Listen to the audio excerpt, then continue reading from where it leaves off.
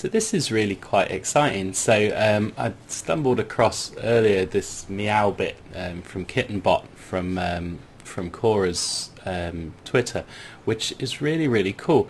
So it's basically a little microcontroller with a screen and some buttons that you can code in MakeCode, and it's pretty straightforward to start building some games on it. So just slung this together in about 30 minutes, just as a little game on here to test it. I can't wait to actually get the device, but yeah, so just a simple blob jumping game.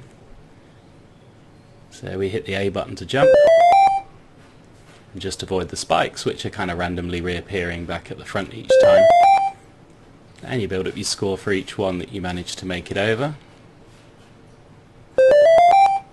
So I'll crash into the next one and you'll see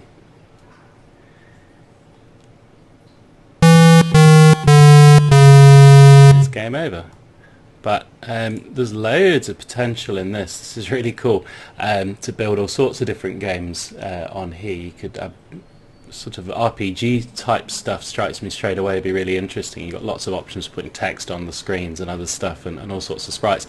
So really exciting. I actually can't wait to get hold of one to try out some games on here, and then get some of the kids using it as well, which would be super awesome.